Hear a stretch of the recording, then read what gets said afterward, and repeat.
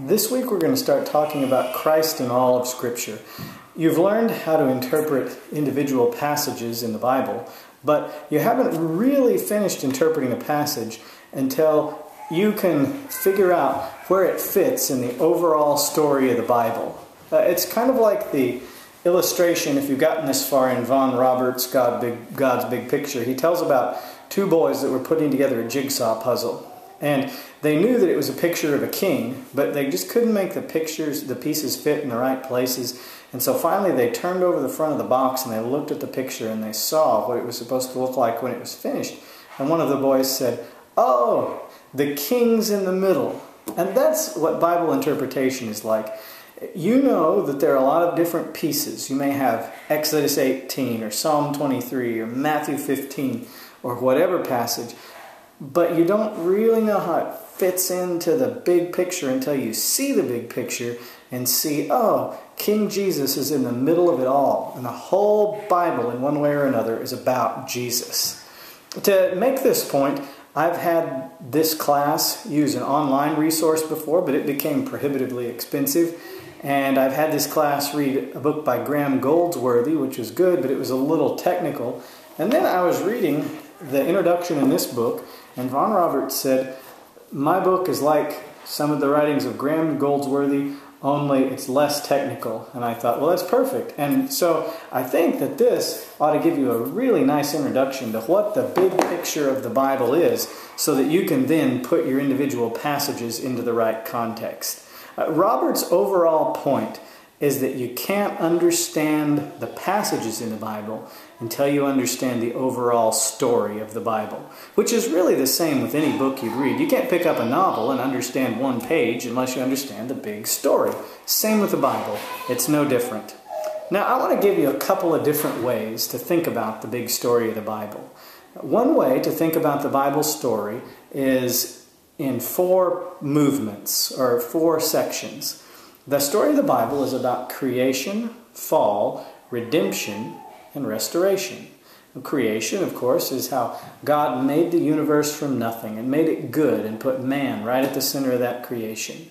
But then man disobeyed the one rule that God gave him, and that was not to eat from the tree of the knowledge of good and evil. That was the fall. And because man did that, every single part of God's good creation was marred. Relationships between humans are marred.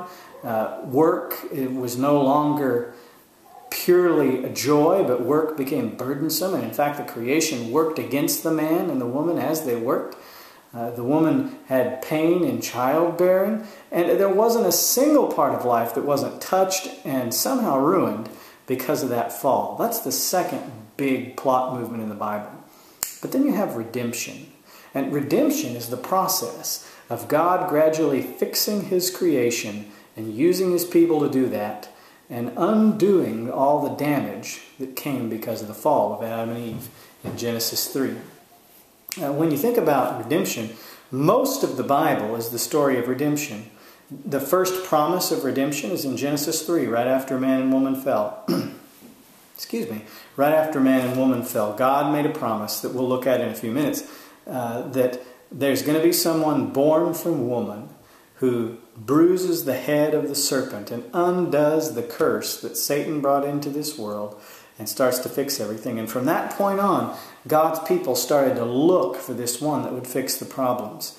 That God gives more and more hints. Later he says that it's Abraham's family that's going to help reverse the curse. Then he says it's a king from the line of David, even within Abraham's family.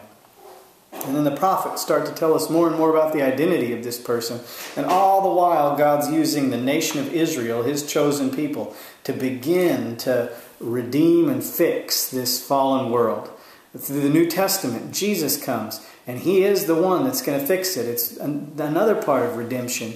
And then Jesus establishes the church, His people. And God begins to fix the broken creation, beginning with His church. He makes His people new, and He puts a heart in them that wants to obey. And then He gives them a mandate to go out and to impact the culture around them and be salt and light to reverse this decay. All of that, most of the Bible, is the story of redemption. God's process of beginning to fix this broken world. And then the last movement of the Bible's plot is restoration. That's when Jesus comes back and he fully and finally completes the work of undoing the fall and making the creation perfect. Everything God intended it to be. So when you think about the Bible's overall story, remember, creation, fall, redemption, restoration. Now as you read Von Roberts, you will see him tell this same story. He does speak about those four movements. That's not exactly what he emphasizes, but keep in mind, he's not saying anything different than what I told you. He's just looking at it from a different angle. What Robert says is, if you want to sum up the Bible's story in one phrase, it's the kingdom of God. What's the Bible about? Robert says it's about the kingdom of God, and there are four elements of God's kingdom. Robert says God's kingdom is about God's people being in God's place, under God's rule, with God's king. And in every section of the Bible, we see that story worked out. And you're going to read the first 4 chapters this week, and they'll show you how that theme of the kingdom of God is worked out in the first 4 sections of the Bible. For instance, Robert's first chapter after the preface and introduction is about creation in Genesis 1 and 2. And he says this is the pattern of the kingdom. Because in Genesis 1 and 2, you have God's people, Adam and Eve, and they're in God's place, the Garden of Eden, and God is ruling over them. He gave them the one rule, don't eat from the tree of the knowledge of good and evil. God himself was their king, and they walked in fellowship with him, and that's the pattern of the kingdom. That's what God's aiming for with his whole plan for human history. But then in the second chapter, Roberts talks about the fall, the perished kingdom. And in that you still see, in the fall of Genesis 3, you still see the 4 elements of the kingdom. You have God's people, but their relationship with God and their relationship with one another is broken. They're no longer in God's place, the Garden of Eden. The place has been marred. The people have been marred and tainted. The place has been marred and tainted. And they rebel against God's rule. That's marred and tainted. After Adam and Eve sinned, every single human is born with a tendency toward corruption. You don't have to teach a child to be selfish. You don't have to teach a child to steal or lie. That just comes naturally because God's rule is something humans rebel against. And God is still the king of his people after the fall, but again, it's a kingly rule that humans rebel against. So the fall messed up every aspect of the kingdom of God, and Robert shows that in Genesis 3. Then he has a chapter about the first hint of redemption in Genesis 3:15. I referenced this earlier, but I'll read you the verse now. In Genesis 3:15, God's talking to the serpent, who is Satan, and he says, I will put enmity between you and the woman, and between your offspring and her offspring. He shall bruise your head, and you shall bruise his heel. That's the first hint that God's going to come and restore each aspect of the kingdom that's been broken by the fall. And as we go through Genesis, we start to see hints of God's restoring grace everywhere. After Cain kills his brother Abel, God tells Cain, I'm going to put a mark on you so that no one will kill you, even though you deserve it. God's redeeming grace. In Genesis 5, there's a genealogy, and it says of everyone, he died. But then in the middle of it, there's a man named Enoch, and it doesn't say that he died. It just says he walked with God, and then he was not, because God took him. And it's this beautiful picture of someone who doesn't taste death because God redeems him and he fixes that curse for this one man that walked with God. We see the same with Noah. There's a broken creation all around Noah, but we see God's redeeming hand on Noah, and he begins to fix the effects of the fall in the life of Noah and his family so that they're set apart and different than this broken, corrupt world. And then finally, at the end of the first section of Genesis, God makes a promise to a man named Abraham. He comes to him. Abraham was a pagan who didn't deserve God's grace, but the Lord appeared to him. And God said, Abraham, I'm going to establish my kingdom through you and your descendants. He told Abraham, your people, your descendants are going to be my people. I'm going to give you a land, my place. I'm going to put you under my rule, and I'm going to be your king. And then the final chapter you'll read this week is about Genesis 12 through the book of 2 Chronicles, which is a huge section of Scripture, but Roberts calls this the partial kingdom. After God makes his promise to Abraham, then he builds Abraham's descendants as the nation of Israel. And the nation of Israel is really the first unified, corporate, national representation of God's kingdom. Because Israel is God's people. They end up living in God's place, the promised land. God gives them his law in Leviticus and Numbers and Deuteronomy. And then eventually God gives them an earthly king. God's their king, but he also gives them an earthly king to represent God. And when you have the kingdom of Israel established, and then when it gets to its height under David and Solomon, you finally start to see God's fixing of the fall take shape. Because now you have a people of God that are obeying him and prospering, and they're living in a promised land, which is a good land.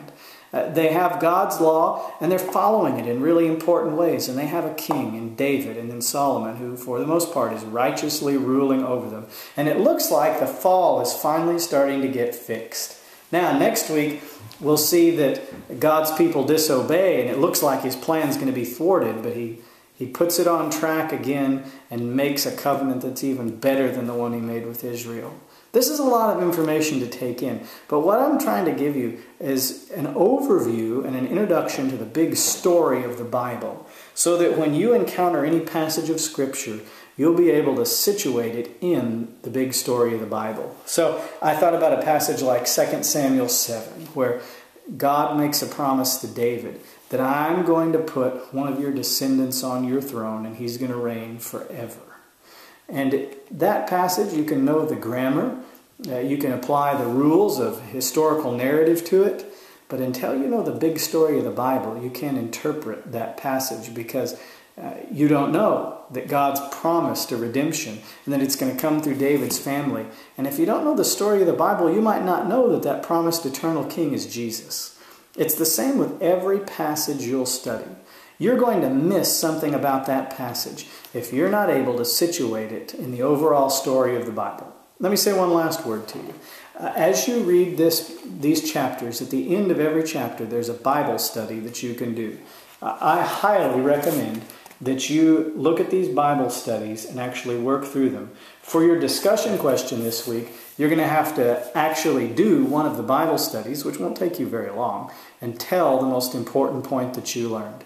But please, as we finish out this course, don't coast. Really put your all into this, because the Bible is about Jesus, and I want you to be able to see how every passage relates to him.